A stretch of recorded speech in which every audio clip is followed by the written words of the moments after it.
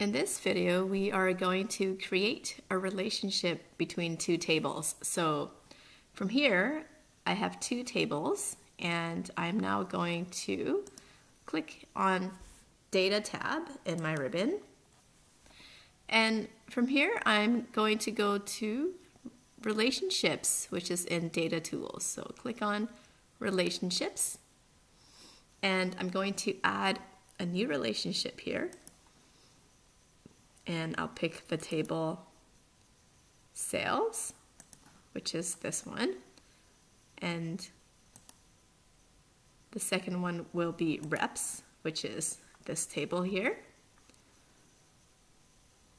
And for the column, I'll pick Rep for the sales and ID for the Reps table. So the sales table is this one, and the common field that we have here is the rep.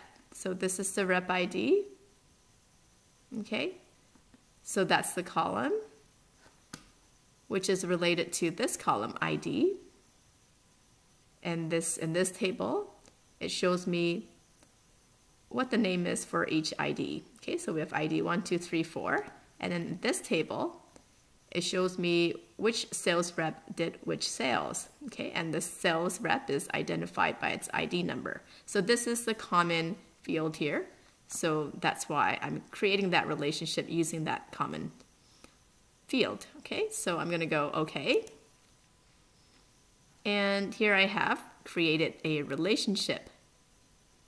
Now, at a later time, if I wanted to edit the relationship, I can open up this relationships panel again and edit it, or I can delete it later on if I wanted to. For now, I'm gonna close it, and after I closed it, it looks like nothing has happened, but just know that I have now created a relationship between these two tables, and if you ever want to go look at that, you can click on this and you can see it's right there.